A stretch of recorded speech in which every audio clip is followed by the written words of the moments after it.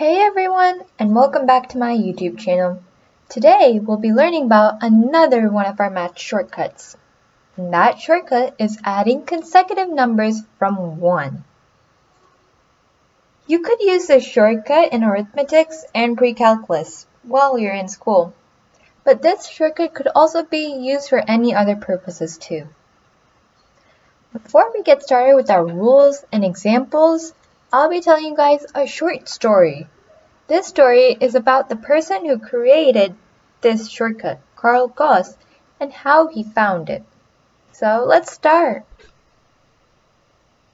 When Carl Gauss was around 10 years old, his school teacher had given him and his class an assignment.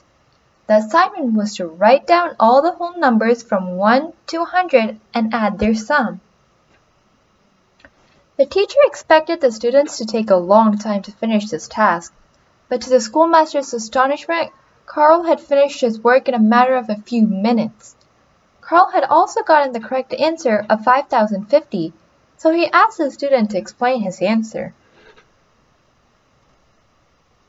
The young boy explained that he found the result easily, because he could see that 1 plus 100 equaled 101. So did 2 plus 99. Also 3 plus 98. And so on, that he found 50 pairs of numbers that add to 101. Thus, 50 times 101 will equal to 5,050.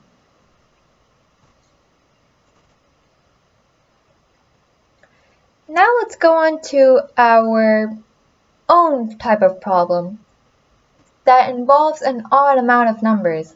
Let's say we have to add all the numbers from 1 to 9. If you look closely, when you add 1 and 9, you get 10. You also get 10 when you add 2 and 8, 3 and 7, etc. With this, we can find there are 4 pairs that make up 10. The only number that does not have a pair is 5. So now we can form an equation saying 4 times 10 equals 40, because there are 4 pairs of 10. Then we can add the numbers without a pair. In this case, that is 5. So 40 plus 5 equals 45. The answer to the sum of the numbers from 1 to 9 is 45. We could do all of this work in another simpler way with a rule. So let's learn them. The rule is multiply the amount of numbers in the group by 1 more than their number and divide by 2. Let's go to our first example. Let's do the same question Carl got. I want to know what the sum would be of the numbers added from 1 to 100. First thing we do, multiply the number 1 more by itself. So 100 times 101 equals 10,100. And then 10,100 divided by 2 as our second step is 5,050. And that's our answer, the same thing Carl had also gotten. Now on to our second example. My question is, I want to know what the sum would be of the numbers added from 1 to 23. So our first step is to multiply the number 1 more than itself.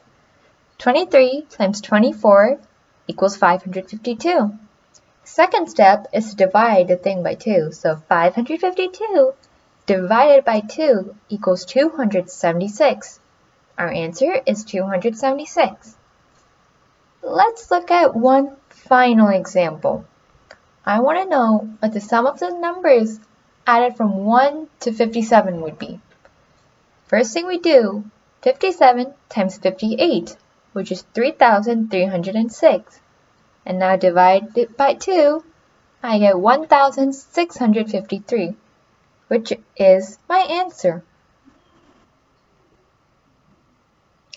Now, here are a few problems for you guys to try out. What is the sum of the numbers from 1 to 29? What is the sum of the numbers from 1 to 15? And finally, what is the sum of the numbers from 1 to 76? The answers will be in the description box below.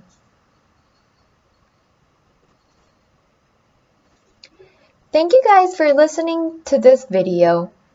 If you have any questions, comment down below. Please like, share, and subscribe. Thank you.